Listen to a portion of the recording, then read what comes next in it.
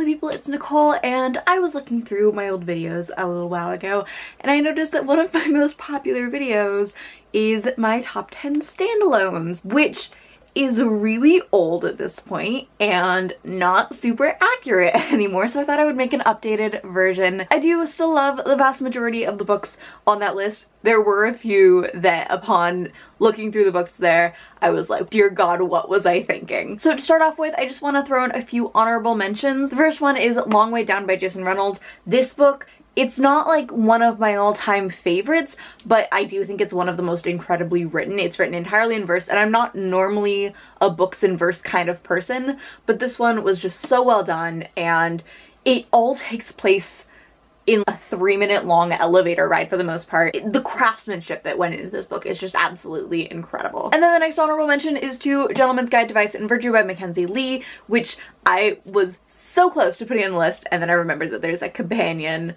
book slash sequel coming out this fall, so like yay that we're getting more books, but can't be my favorite standalone anymore because it's not a standalone anymore. But jumping into the actual list in no particular order, the first one is The Thief Lord by Cornelia Funk. This is one that was on my list before. It's a childhood favorite. It's about two boys whose parents die and they're supposed to move in with their aunt and uncle, who are kind of like not great, little Dursley-ish, but instead they run away to Venice, which is the place that their mom always told them was magical and beautiful and incredible. So they run away and join a group of thieving children. And there's this sort of dual perspective between the private detective that their aunt and uncle hire to find them and the kids as they're hired for a mysterious and kind of magical, really big theft. Next is Stardust by Neil Gaiman. I have loved the movie for a really long time, but I just read the book last semester. I actually wrote one of my final papers on it because I loved it so much. It's about a man who's trying to win the heart of his beloved. At one point they see a falling star and she tells him, if you fetch me that falling star, I will marry you.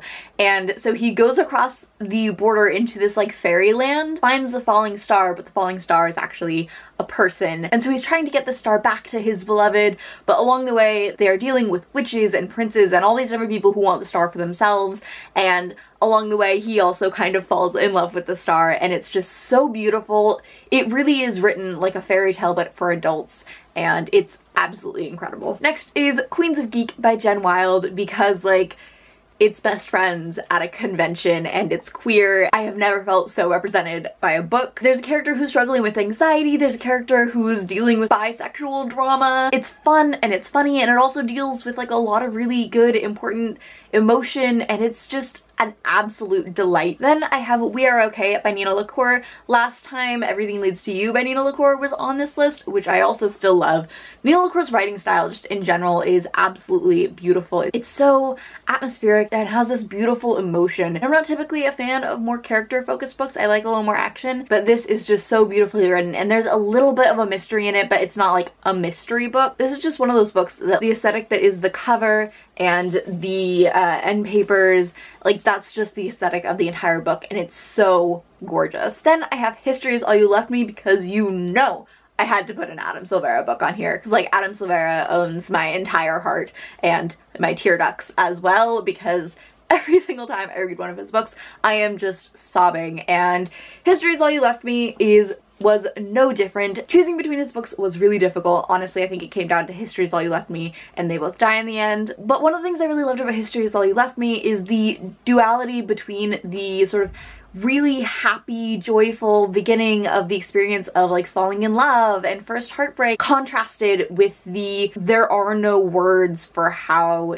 devastating this feels kind of emotion in the after sections. Is characters who are complex and good people who make stupid decisions, and it was just absolutely heart-wrenching. Then I have another one that was on my list first time around, and that is Fangirl. This is one that will never be off this list, probably. This might be my #1 favorite standalone. Whenever I'm asked to list my favorite books, it's always right up there with Harry Potter and Percy Jackson. Reading this book is the first time I ever saw myself in a book. The main character is going off to college and dealing with her anxiety, as well as also the fact that her favorite book series, which is basically a Harry Potter type thing, is ending, and she's really involved in the fandom. I just feel so connected to this book on like a cellular level, and I love Kath so much, and dear God, I want a Levi. And I love this book with everything I have. Next is Radio Silence by Alice Osman. This is about a teenage artist who is really in love with this incredible podcast that's a little dark, kind of surrealist, kind of a bit fantasy. She ends up connecting with the creator of the podcast, who turns out to be the twin brother of her ex-best friend. And they become friends and they work on the podcast together, and it just touches on so many different topics. Like, the main character is bisexual, it explores like gender fluidity, and it also, trigger warning for parental abuse in this, it does also deal with some of that.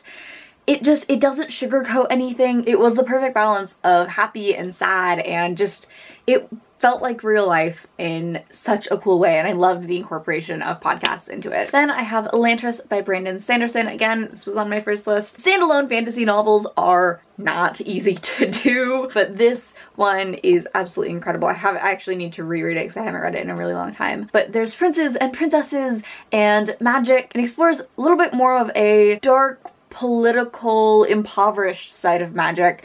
It explores what happens when the magic that we all rely on disappears and the people we used to worship are now treated like scum. It's definitely an all-time favorite. Then I have Paper Towns by John Green, and I know this book is a little bit cheesy and like it's become kind of a cliche, and like I know John Green's become kind of a cliche, but like I don't care.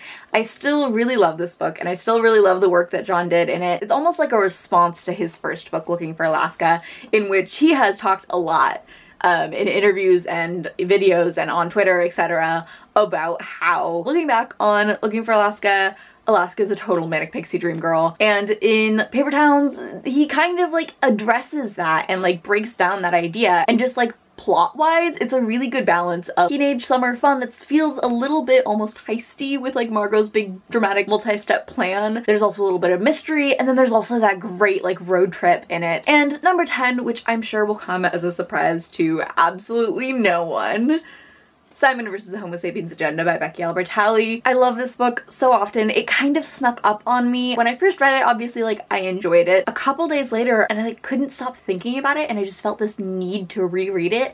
And I keep feeling that need to reread it. I've reread it like 6 times now at least, and every time I notice something new, a new little detail or a cute line in an email from Blue. This is my special edition and not my original copy, but my original copy is all marked up and tabbed and highlighted just because I can't help it. I just love it so much. Becky's portrayal of sexuality is really good, especially considering the fact that she is not a queer author. The romance in it, I die every time, and I just realized that it's kind of not a standalone anymore because of Leah. Like Gentleman's Guide, it's getting a companion sequel. God damn it, I'm still counting it. So those are my top 10 favorite standalones. I would love to hear both what you guys think of any of these books in the comments, as well as what some of your favorite standalones are. I don't know why, but for the past few months, series have just felt really overwhelming to me, so I've kind of just been sticking with standalones. So if you have any recommendations for good standalones, please do not hesitate to let me know, because I would love to hear about them. I love you guys, and I will see you later.